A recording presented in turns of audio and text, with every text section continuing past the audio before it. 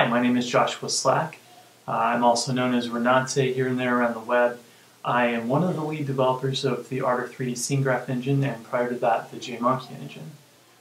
Today I'd like to introduce you to what I hope will be a series of videos chronicling some of the work that a good friend of mine, David Bukowski, and myself have been doing on a little hobby project. And to give you a little bit of background,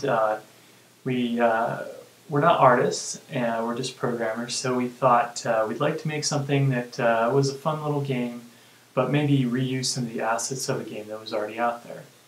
And we'd already had some experience loading in assets from a game called Quake, Quake 3 to be exact, and so we thought, well, maybe a newer version of something that uses that engine. So we looked at Left4Dead, and Left4Dead is a survival-based first-person shooter.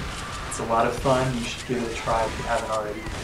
And fortunately, it uses similar asset models to Quake.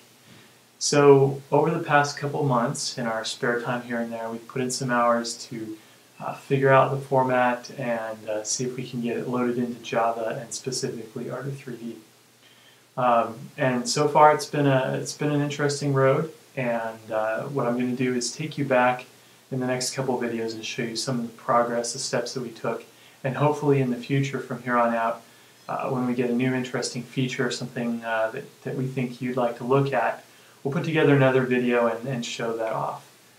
So without further ado, why don't you go check out the second video in this series, and we'll get started.